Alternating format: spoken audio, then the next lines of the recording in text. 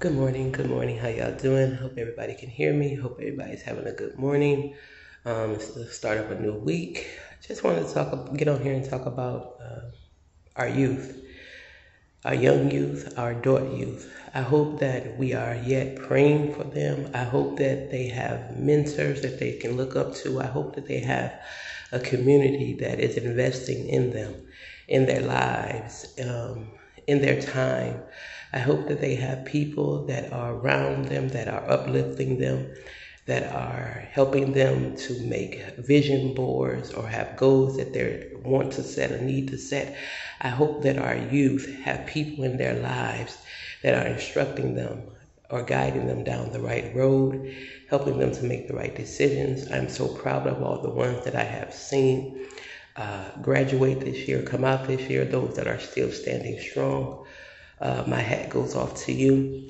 I'm yet asking that we be on one accord, that we keep each other's children in prayer, that we keep their names before the Lord.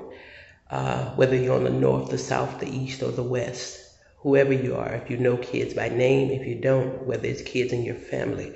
But please, let's keep our youth and our adult youth in prayer. Let's keep their names before the Lord, because they, as we've been told so many times, they are our future. So let's invest in them. I don't know what community you're in, but I hope that each community is looking out for our youth and our adult youth.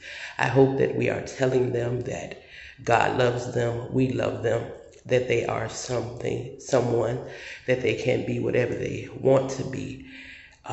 I hope that we're teaching them how to build or have a relationship with our Lord and Savior Jesus Christ, letting them know that without God, we can obtain nothing, but with Him, all things are possible.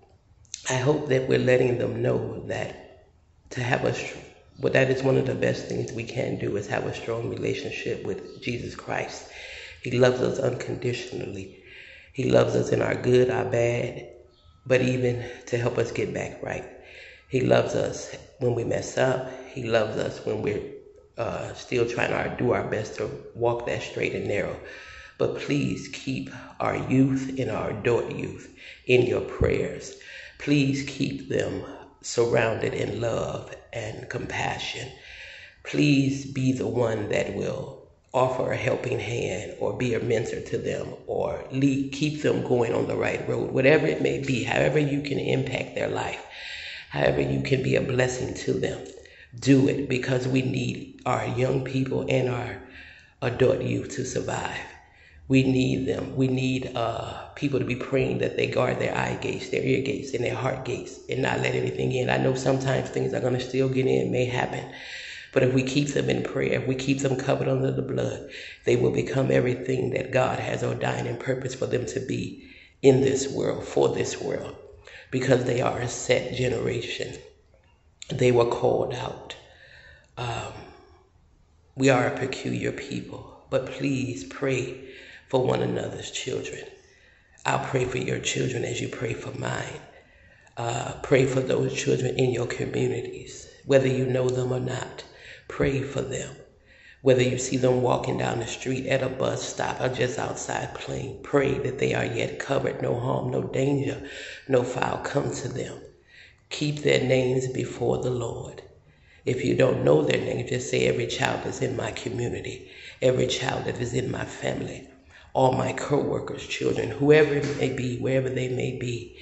But at this time, please remember that our youth and our adult youth are very important at this time. We are too, but right now they are the main focus. So let's keep them in prayer. Again, we each have a community, so let's keep our community before the Lord. Let's be that strong support system. I pray that you all have a blessed, phenomenal day. I pray that God continue to smile upon you. I pray that He continue to open up doors that we all need open. But I yet pray that we really earnestly be praying for one another and for our youth and our adult youth. Genuine love, genuine harmony, genuine unity. That is what moves God. So if you're out there and you know a child, or if you have a child, keep them in prayer. Keep their name before the Lord.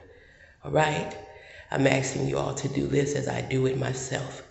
Again, stay focused, stay encouraged, be blessed. Have a great day. This is Kamitha J.